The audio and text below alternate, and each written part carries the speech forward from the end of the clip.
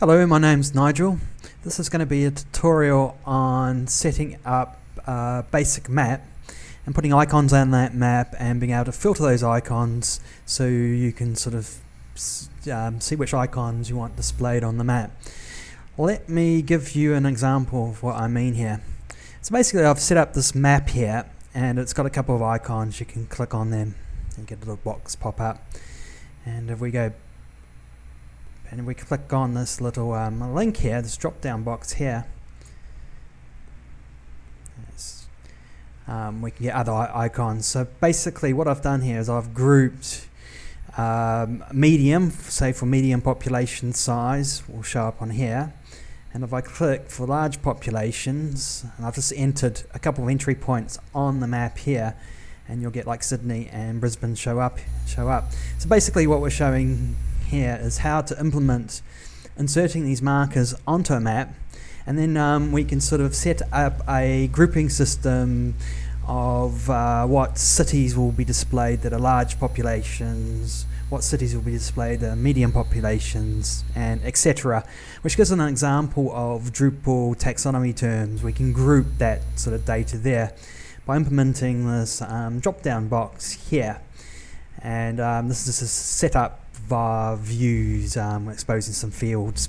So that's what we're going to attempt to do. So if you want to learn how to do that, follow the rest of the tutorial with me.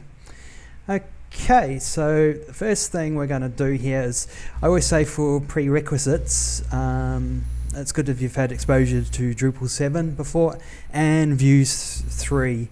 If you've had exposure to those two before, this tutorial is going to be very straightforward. If you haven't, you can still do the tutorial, but quite a few concepts might seem a bit alien if it's the first time you're looking at it. Okay, what we're going to be doing, we're going to be implementing just the Geofield for this, and Geofield's got a view support called Geofield Maps. So we just need to install the Geofield.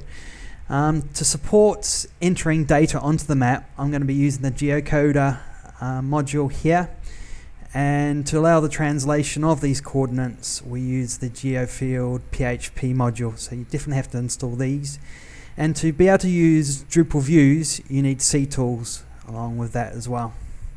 Okay, so basically I'm going to be just doing this on a vanilla basic Drupal install, and I've basically just installed and enabled these modules here. Okay, let's get started. So here's my site here. It's basically just got the modules I was talking about and they're enabled. The first thing I'm going to do here is just enable some taxonomy vocabulary and add some terms to that. What that will do is that will give us our grouping, how we can from the example of how we can group large populations, medium-sized populations, but that's just an example of grouping. So let's get that established first. Add a vocabulary. I'm going to call mine population size. Save that. I'll be naughty and not add a description. Okay, now I'm going to add some terms to that vocabulary. Very basic. Small stands for small population, and medium for medium-sized population. Bear in mind I might not be totally accurate with the size of the city to the term, but the main outcome here is just to give you an example of what we're trying to do. And large for large size population. It's been saved. So if we go back to our vocabulary, we should be able to see our terms. We've got our 3 terms here, and we don't need to do any more to that. I'm going to create a content type, and I'm going to add a field that links to these views here, to these terms here, should I say, and then you'll see what we're going to do later on. Okay, so the next step here is I need to add a content type. So go down to content type, add a content type, and I'll call mine Aussie cities, and I just need to do a bit of tweaking to these settings here. disable most of them actually, so we don't need them for this particular content type. Right, now I'm going to save and add fields. There's 2 fields I want to add. First thing I'm going to do is I don't need a body for this example, so I'm just going to delete that. Right, now the first thing I'm going to add is the geofield. The geofield is the thing that gives us the longitude and latitude to implant on top of the map. So let's just call it city geofield. And down here it's actually a geofield type, field type. Okay, now this is the key thing here. When I talked about adding the geocode module, currently I don't actually have a map at the date of this tutorial, so I'm just going to enter the geocode, which is fine. It'll make it quite easy for the example I'm giving. Save that and save field settings. Okay, so basically if you look at geocode from field, I'm just going to select the title. So whatever I call the title, which will be a name of the city, that will be looked up if we look in the next one down in the geocode. So the Drupal geocode is going to grab the name that I'm going to give, city name, and then it's going to return to me the coordinates, I believe, in the longitude and latitude settings that I can then feed into the Geofield map itself. So I'm just going to keep these settings. If you don't have these settings set, change them. And I'm going to keep everything else here and just save that. I want to add another field. This field here is going to be our vocabulary with the terms we created. So it's going to be population size will do. Population size term I've set here.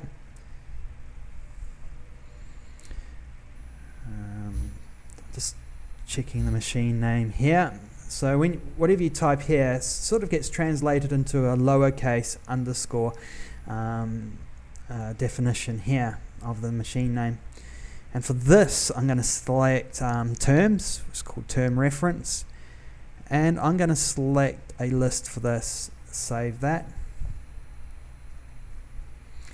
Okay, so automatically the vocabulary I created, population size, is already selected. And I can just keep these settings and save that. Right, I've now created my content type with 2 fields. One's the geofield, which we're going to be using for actually getting the coordinates to put on top of the map for each city.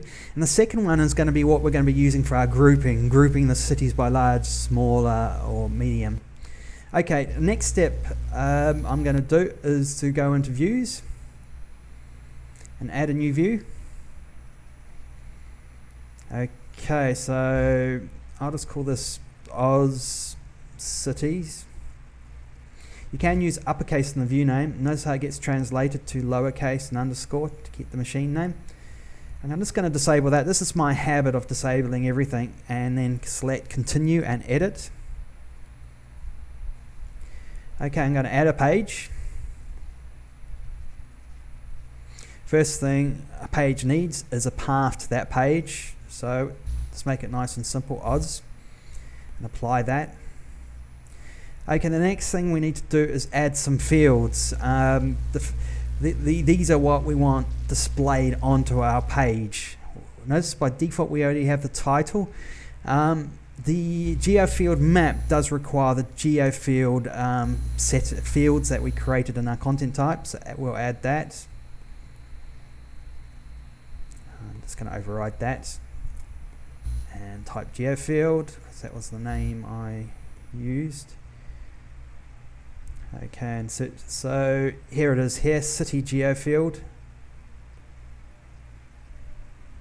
And I spelled cities wrong, never mind. Okay, and apply this display. I don't need labels, and as long as the formatter is well-known text and the data options are using the full geometry, that should be fine. These came out as a default for me, and apply that. Okay, I'm going to add one more field, which is going to be our terms. So if I type term in the search field here, if I can spell correctly, which I can't. Okay, So select all taxonomy terms and apply that. Again, take away the labels. Okay, I'm going to unclick this link here because what I want to use these terms is a filtering the data that's currently there. I don't want to select the term and actually go to the term page as such. And now I'm going to enable this limit terms by vocabulary and select my vocabulary, which is the one I created, population size for this example, and apply that. Right, so I'm sort of happy with all those fields here. Next thing, I'm going to go up into the format list, select that, and override that, just have it, and select the Geofield map here, and apply that. Okay, for the Geofield source, we need to, we're using our Geofield field here, which holds our coordinates, so we'll select that. And for pop-up text, all I need is the title for this example. If we go back to that and drop down again, I could select any particular field here, but I'm just going to select the title just to keep it nice and simple. And I'm just going to keep the rest of the default settings here and apply that. Okay, I think I'm happy at this stage of where we're at. First step I want to do is I just want to see that I've got a map with the markers showing on it, and from all the settings we've actually put here, that should be enough configuration to do that. So save our view. Now I'm just going to create a little menu here just to make it easier to go to that map. So add a link to the main menu. We'll call it Oz, and it's in the path that we set in our view called Oz, and save that. There it is there, so I can step out of this by crossing out. There's my map, so if I select that tab and we have nothing showing. Let's work out what's going on here. I was a bit silly here. I don't actually have any content created to show on the map, so that should be our first step. So the next step after we've completed our view. So we go to add content, add an Aussie city size, someone's language for cities. First one, let's add Perth. Set the population as medium and save that.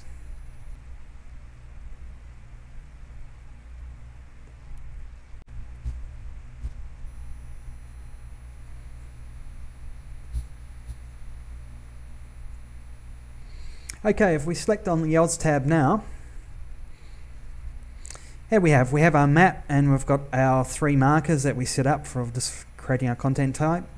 And we select on those, we get a little box pop up because we just selected the content title there. Okay, that's the first part of the tutorial done.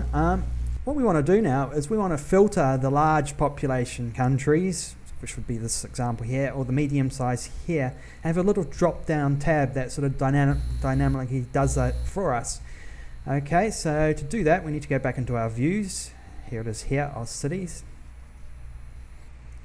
Okay, now we want to expose those terms to in the sidebar.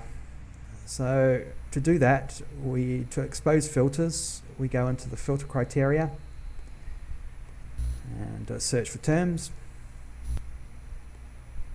I'm going to use has taxonomy term and apply that. Okay, the vocabulary is selected right, population size, and I want to use the drop down box here and apply that.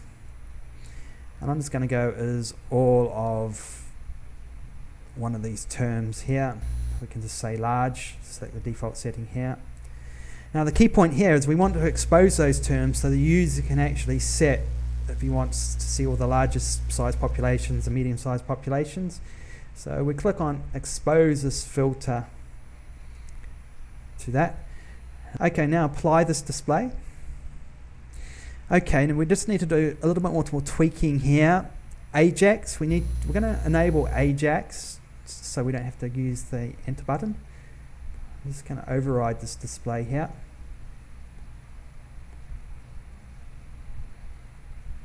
Right, and now if we go up to the exposed form here, we want to provide a block, and that block will go into our sidebar to the left, so say yes.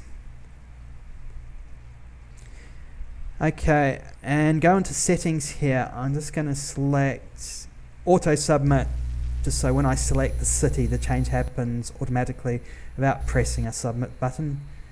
Let's override this.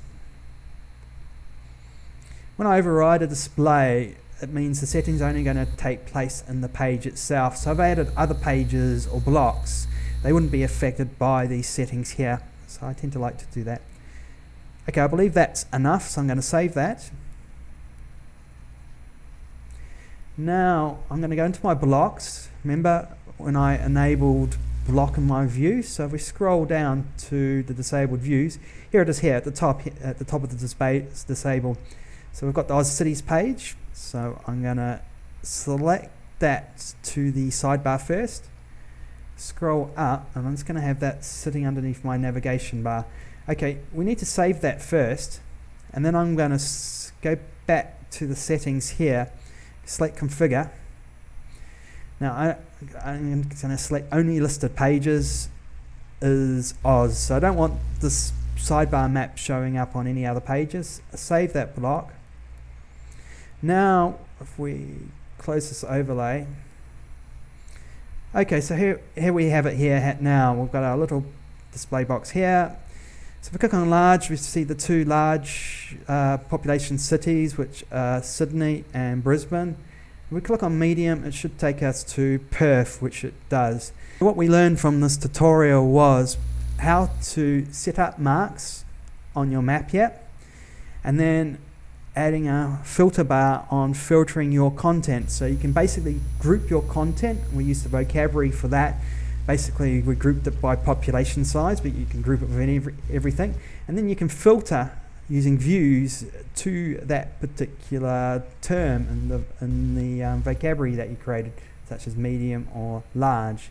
And so, yeah, this is just an example of just using the Geofield map that comes supplied with the Geofields, and then basically setting up data and filtering that data dynamically. Okay, I hope you enjoyed that tutorial. If you've got any comments or questions, please pop over to my home site, which is drupalovereasy.com, and I'll be glad to respond to any questions, comments, or anything as such like that. Okay, thank you for watching this tutorial. Bye for now.